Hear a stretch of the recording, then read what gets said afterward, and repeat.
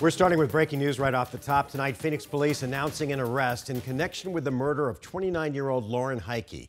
Investigators say Heike was hiking last Friday morning when she was attacked from behind. Her body was found the next day. Good evening and thanks for joining us. I'm Mark Curtis. And I'm Kadiva Devine. Let's go straight to Team 12's Bianca Bono, who is live near Scottsdale Road in Bell, where police just held a briefing. Bianca. Yeah, guys, we're live inside an apartment complex near Scottsdale Road and Bell, and this is where police arrested that suspect. Police not yet releasing his name, but his arrest comes less than a week after they say he brutally attacked 29-year-old Lauren Heike just about a mile north of here. Our detectives have been working tirelessly around the clock. Phoenix police announcing the man they believe murdered Lauren Heike in broad daylight is now in custody. We received an outpour of support and tips called in.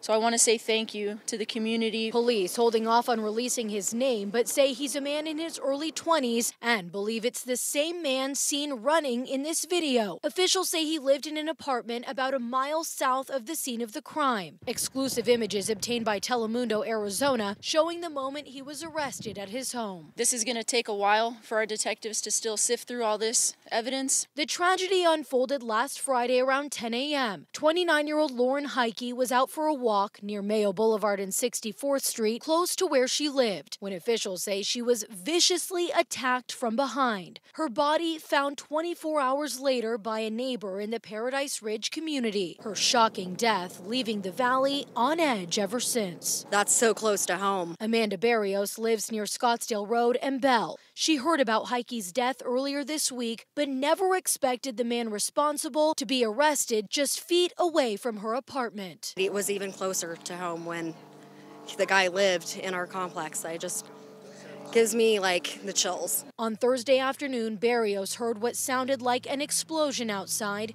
This is what she saw. Drones flying around, guns aimed at the door, and I just hear him like yelling, "We have a warrant, this is the police." Police serving a search warrant at the suspect's home, where neighbors tell 12 News he lived with his mother and other relatives. We know that not only this tragedy has affected the family, but it's affected this neighborhood and the entire community. Heike's friends and family left trying to cope with this senseless act of violence.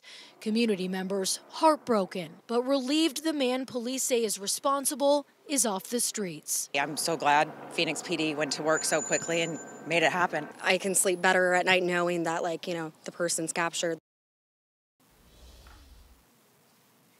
And right now, Phoenix police say that suspect is at their headquarters being interviewed by homicide detectives. Mark Caribe. Bianca, did police give any indication as to what led them to this suspect? Guys, there's still a lot we don't know tonight. Police not yet in a position to reveal specifics about this case, but they anticipate that sometime tomorrow we'll know more, like who this person was, what, if any, connection he had to Heike, and how they caught him here. Guys? All right, Bianca Bono reporting live. Thanks, Bianca.